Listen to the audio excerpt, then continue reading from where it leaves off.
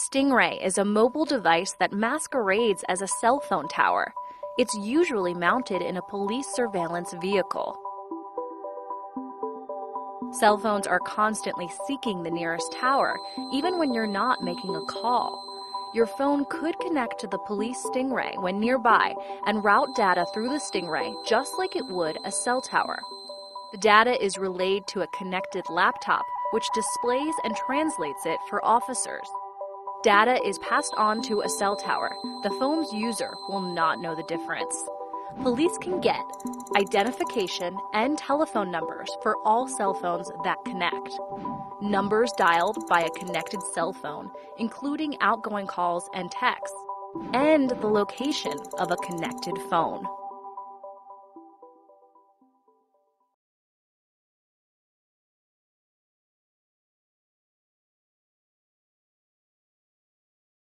Here's a picture of a phone tracking device that we've never seen in the wild, written by Lorenzo Franceschi Bicchiere, staff writer, November 22, 2016 /9 a.m. Eastern Standard Time. Copy this URL. For years, in almost complete secrecy, cops and feds in the United States, and elsewhere, have been using powerful devices called Stingrays, cell site simulators, or IMSI catchers to track and spy on cell phones.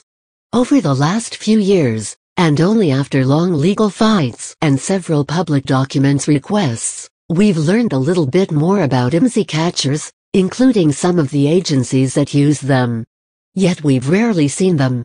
Some official pictures have been published online, mostly mined from patent applications, but we've practically never seen them in the wild until now. Here's a picture of a stack of IMSI catchers, which trick phones into connecting to them by pretending to be a cell tower, sitting on what is likely the seat of a police car or van. That's consistent with what we know about how these devices are typically used. Nate Wessler, a staff attorney at the American Civil Liberties Union (ACLU), told Motherboard after seeing the leaked picture. They're put inside a police vehicle, and to anyone on the outside there would be no indication that the police are driving around with a powerful surveillance device. Read more. British companies are selling advanced spy tech to authoritarian regimes. Critics argue that IMSI catchers are very invasive, since they force every cell phone in their vicinity, not just the targeted one, to connect to the tracking devices. The picture, unfortunately, is low resolution, but you can clearly see that at least 3 of the 4 stacked devices are the Harpoon model made by Harris Corporation. The only other picture of an Harpoon was published in 2013 by Ars Technica.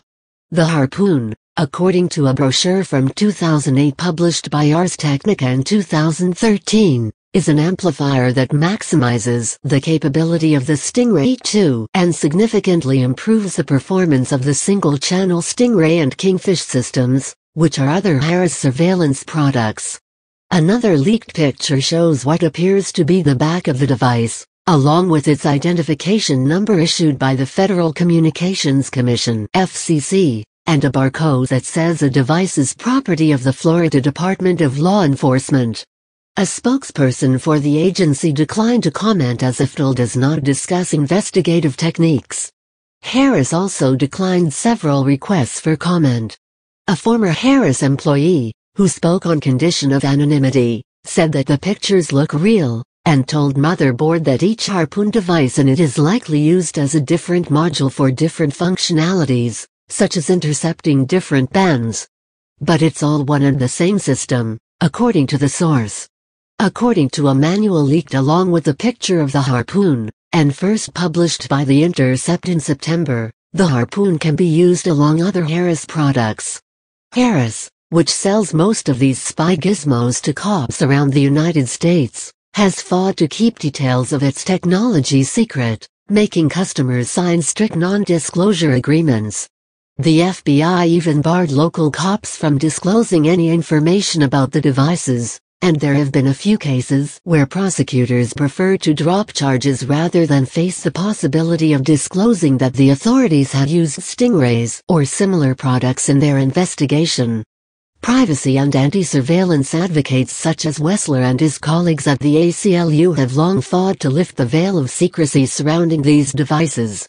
They also fought the government, demanding that police get a warrant before using these devices, something that has usually not been a requirement until recently. It shouldn't take a leak to just see a picture of this device in action. The picture was part of a cache of documents purportedly from the Florida Department of Law Enforcement (FLE) and leaked to Motherboard. In 2014, the American Civil Liberties Union revealed that the FLE had spent $3 million on IMSI catchers since 2008. If it is indeed the FLE's device, the new leaked picture shines a little bit of light on how cops actually use these devices on the streets of America. For that reason, Wessler applauded the leak, but also complained that police departments and the FBI should be more transparent. It shouldn't take a leak, he said, to just see a picture of this device in action. Get 6 of our favorite Motherboard stories every day by signing up for our newsletter.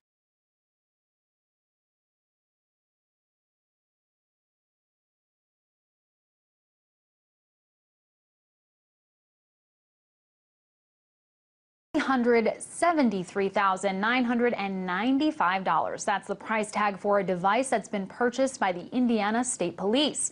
And though the department has described this device as a powerful tool in the fight against crime and terrorism, it seemingly gives the police one more ability to track the cell phone data of ordinary, unsuspecting individuals. This is all according to newly released documents obtained by the Indiana Star.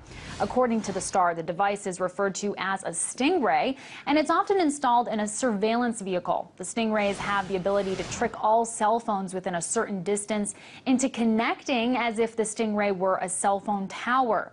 That connection then allows for agencies to track users' cell phone data, including their location, of calls, the numbers dialed, and their text messages. But this device is not only being used in Indiana. It's being employed by at least 24 additional police agencies across the country. That list now includes the D.C. metro area, where a new report from KENNETH shows that local cops in Maryland, Virginia, and Washington are also collecting phone data. Privacy advocates are extremely critical of the exposed program that they say raises a lot of concern. Jerry Lanoska of the Indiana Coalition for Open Government had this to say about the findings. What sort of reassurances can the agency make to those people that their data is being destroyed, not maintained indefinitely, not abused for any purpose? I think there are a lot of serious questions about that. And those questions will seemingly continue to stream in as these agencies come under fire for the practice, showing that metadata programs are not just happening through the National Security Agency.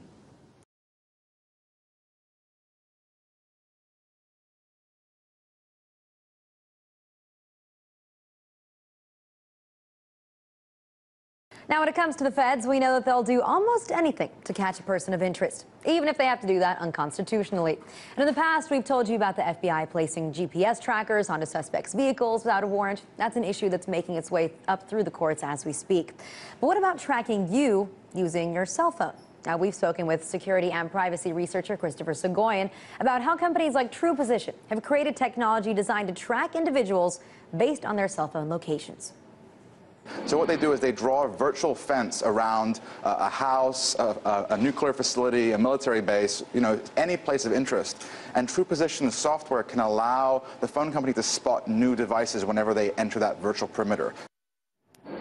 So True Position is a company that sells these tracking devices to other countries. But now it looks like similar types of technology are being used right here at home. Details are emerging about a tracking system used by the feds called Stingray. Now, it's similar to what Segoyan described, but this device acts as if it were a cell phone tower, and it intercepts your phone's signals using pings. So the Stingray determines the strength of your cell phone signal through sonar technology. So your cell phone constantly sends out a signal, and based on how long it takes for the receptor, in this case the Stingray, to receive that signal, then your cell phone can easily be found, or the location of it. And the worst part here is that even if you're not using your phone to actually make a phone call, the feds can still find out exactly where you are. Now, the Stingray device is made by a Florida-based company called Harris, and up until recently, the Fed's use of devices like these have been kept very hush-hush. The Wall Street Journal reported that during a federal case against an alleged hacker, Daniel Rigmaiden, the accused was curious as to how exactly law enforcement tracked him down. And so in court, the prosecution sought to keep that information off the record. An official from the FBI explained that it's, quote, considered law enforcement sensitive, since its public release could harm law enforcement efforts by compromising future use of the equipment. So the feds don't want to reveal how they operate. Surprise, surprise.